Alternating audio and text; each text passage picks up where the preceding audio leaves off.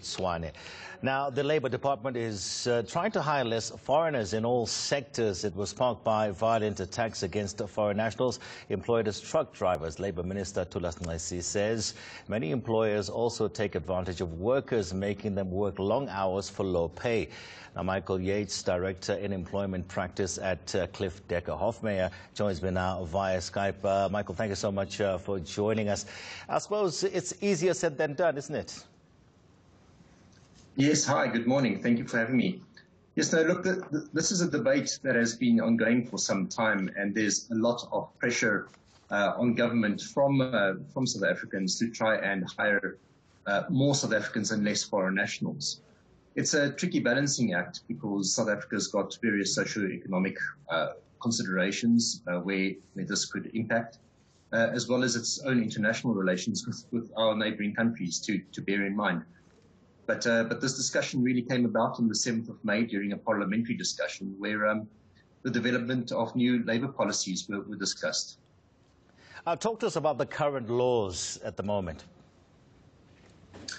Well, the current laws, even though they give preference to South Africans, they don't particularly create any form of limitation or restriction on the number of foreign nationals that can work in a particular sector. Now, what the Department of Employment and Labour have held, or the view that they have, is that there's a prevalence to employ foreign nationals, and more particularly undocumented foreign nationals, in certain sectors that they've identified. These sectors include the freight and logistics industry, private security, restaurants, agriculture, and hospitality, where they find that that there is a preference by employers to employ foreign nationals, partly because of skills, but also because of cheap labor, thereby ousting South Africans out of these sectors. And I think this is the evil that government is trying to remedy, to create some form of quota or a percentage limiting the amount of foreign nationals that can work in these sectors. And also you've got the minister was mentioning unscrupulous, business owners who are hiring illegal foreigners because it's cheap labor and so forth. What does the ministry or the department actually do about that? Do we have labor inspecting a lot of these factories? And a lot of this happens in some of the factories, unscrupulous factories that we have in our cities. What do they do about it at the present moment? We do have quite stringent immigration laws that regulate the employment of foreign nationals, but I think that there is perhaps a bit of a problem with the enforcement of these pieces of legislation that are designed to protect the South African labour market as well.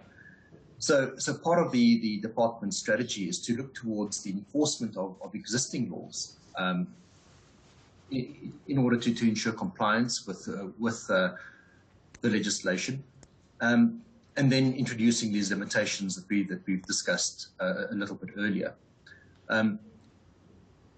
Government will most likely start cracking down, particularly on the sectors that I've mentioned a little bit earlier, to check their compliance with immigration legislation, to make sure that they do not employ undocumented foreigners within their sectors. So how can employers ensure that they're complying with these current laws and, I suppose, the new laws that we're expecting? Well, I think the most important aspect is to make sure that if you do employ any foreign nationals, ensure that you know that they are actually authorized to conduct those working activities for you as an employer. If your employees, foreign employees, are not authorized to work for you, then already there's some cause of concern. So in that respect, it would be best to try and ensure that all of your workforce who are foreign nationals do have the right documentations to work for you, which particularly means that their work visas would need to specify your company's name, and that it also authorizes the activities that they're busy with in your sector. It is very scarce to see a very open-ended general or generic kind of work visa that doesn't specify the name of the employer or a particular activity. so just be vigilant. Now, Michael, lastly, for those who may be up in arms about this proposed new legislation, this is common in many other countries. We won't be the first country to do this. No, that's correct. We have seen other African countries as well, but also countries across the world that do try to protect particular vulnerable sectors within their economy by placing limitations on the employment of foreign nationals. It is not a new phenomenon. It is just not something that South Africa has indulged in historically.